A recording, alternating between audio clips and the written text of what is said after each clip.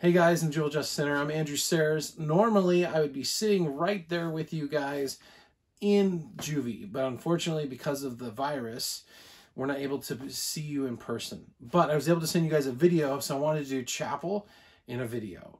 Today, we're going to be talking about a scripture in Matthew. We're going to do some worship, and I'm also going to pray with you guys. So let's go ahead, and I'm going to read to you guys first the scripture I wanted to share. One day, Jesus told his disciples a story that they should always pray and never give up. There was a judge in a certain city, he said, who neither feared God nor cared about people. A widow of that city came to him repeatedly, saying, "Give me justice in this dispute with my enemy." The judge ignored her for a while, but finally he said to himself, "I don't fear God or care about people, but this woman is driving me crazy. I'm going to see that she gets justice because she is wearing me out with her consistent requests." Then the Lord said, "Learn a lesson from this unjust judge when he rendered a just decision in the end. So don't think that God will surely give justice to his chosen people who cry out day and night. Will he keep putting them off? I tell you, he will grant justice to them quickly. But when the Son of Man returns, how many more will he find on earth who have faith?" In this scripture, Jesus does something in this parable. A parable is a story that Jesus tells something so people get it. Instead of just telling you, sometimes we need stories to remember things. I know I do too. If you tell me a story, I might remember. You tell me a math problem, I probably won't remember. So that's why Jesus used stories to tell people what's going on. It's interesting to know that this woman keeps going to this judge day in and day out, asking for justice, seeking justice. She doesn't stop. And you guys, God's the same way, that he doesn't ignore us, but he wants us to keep coming back to him day in and day out because he cares about us and he wants to know us and he wants to make sure that we're legit about what we're doing. So if we pray like, "Dear Jesus, please help me, amen," and then I go on doing like my addictions, it really doesn't change how God sees us. He wants you to be authentic. Now, here's some things I want you to think about, is that it takes time, and it takes time in your heart too. Back in the day when I was a beginner of guitar, years ago, it was like 16, my parents bought me a Fender electric guitar, and I was all stoked about it, except I never practiced. They even bought me guitar lessons, and guess what? I never practiced. I never got better. And the guitar sat in my room, collected dust, and my dreams of being a rock guitarist went away. One summer, though, I ended up working at a summer camp as a canoe lifeguard. And this summer camp, for some reason, no one wanted to do canoes that year. So I ended up getting an acoustic guitar. And just out of sheer boredom, I spent time playing the guitar for 2 to 3 hours a day. And guess what? At the end of that summer, I actually learned to be a guitarist, and I loved it. Guitar became my escape from stress. It became something to do healthy with stress instead of addictions. Funny, that summer I was introduced to many good things, addictions-wise. So I want to tell you guys that God doesn't just give us a way out. He gives us a way to change our life. Just like the story of me and my guitar, just like the woman who constantly goes to the judge, if we're faithful to say, "God, I want to make this change in my life," God won't just give us justice. He'll give us new life. Guys, I'm going to play some music in just a minute, but let's pray, because I want you to know that God cares about you and he wants to change. You just have to want it too. Let's pray. Dear Jesus, please be with everyone here in Juvie. God, I just ask that you would speak to them just as you spoke to me and continue to speak to me. Be with us today in your name. Amen. Again, we're going to have some musical worship. And just like if I was in Juvie right now, I ask you guys not to side talk or have other conversations, but either sing the songs, I'll have the words up on the screen, or to just think about what God's speaking to you right now, talking about living a life that is seeking something so badly, like the woman in the story Jesus wrote, or learning to play guitar, like my personal story. I just want you guys to focus on that God wants you.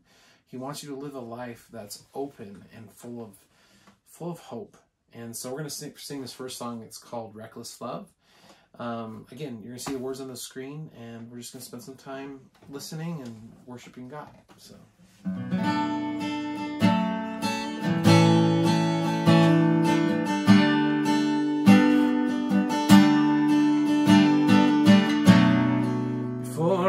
spoke a word, you were singing over me.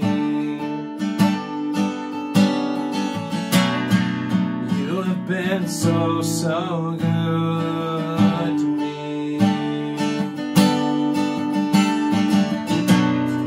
Before I took a breath, you breathed your life in me.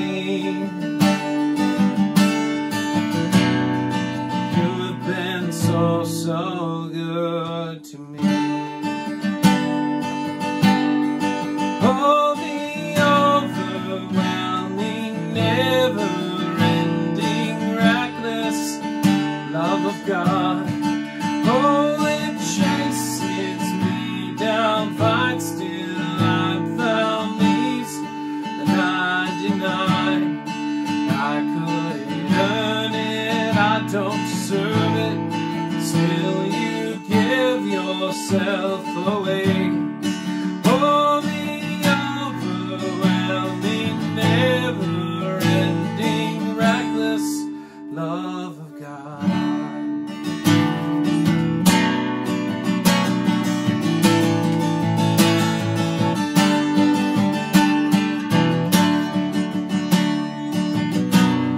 When I was your foe, still your love fought for me.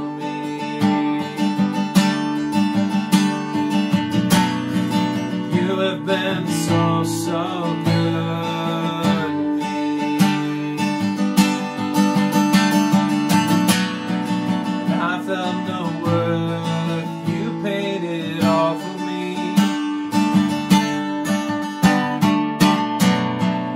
You have been so, so good to me. Oh, the overwhelming, never-ending, reckless love of God. Oh, it chases me down, fights till I'm found, leaves the 99. I couldn't earn it, I don't deserve it. Still you give yourself away. Oh, the overwhelming, never-ending, reckless love of God. No mountain you won't climb up, cloud you won't light up, coming after me. No wall you won't kick down, a lie you won't tear down, coming after me. No shadow you won't light up, mountain you won't climb up, coming after me. No wall you won't kick down, a lie you won't tear down, coming after me. Oh, the overwhelming, never-ending, reckless love of God. Oh, it chases me down, fights till I'm found, leaves the 99. I couldn't earn it, I don't deserve it. Still you give yourself away. Oh, the overwhelming, never-ending, reckless love of God.